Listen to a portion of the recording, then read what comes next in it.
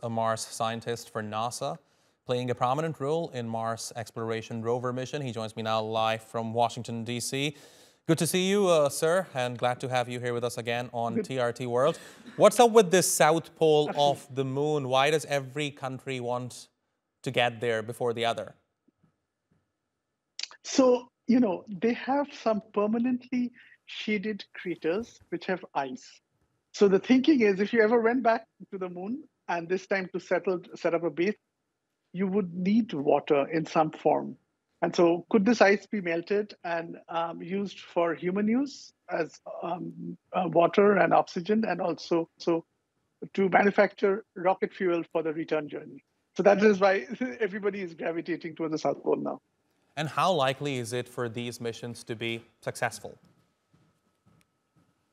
Well, I think that Russia has a track record. I mean, they're very superior track record. And, this mission, so most missions want to land and do an exploration of 14 days. They're trying to survive the lunar night, which is a very big deal on the moon. The lunar night is minus 130 degrees centigrade, and the battery gets very cold. And it's 14 days long. So they're going. So I think they will be successful. There will be a lot of private missions, including from the US in the later part of this year and next year. I think some of these will be successful. Okay, let me ask you, since I'm someone who has no idea about the moon or how the universe works, so I'm sure this is something that many others are also wondering. How is it going to help me or the general public of, let's say, XYZ country? How does it benefit them?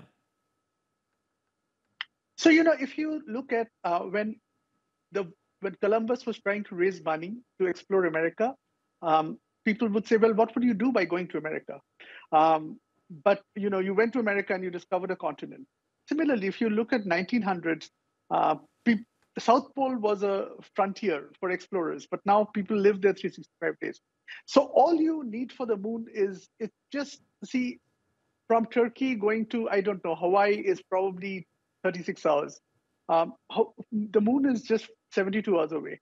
If you have some sort of a base there where humans can survive and it becomes a spot for lunar tourism, or there was a mineral there which benefited life on Earth, it would change everything. It would make open a frontier.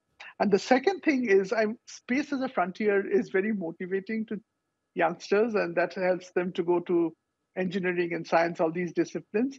So you can say that's an indirect offshoot.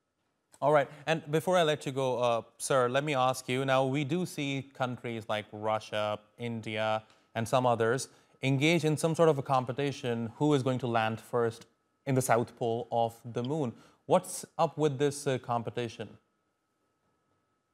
There is no competition. The competition is largely made by the media. See, these things are planned 10 years, 5 years, and it is just a coincidence they're landing on the same day. The planners of each of these missions started their work maybe, this is actually, the Soviet is probably 2011, maybe 12 years ago. They were not shooting to compete with any country. I don't think so. All right.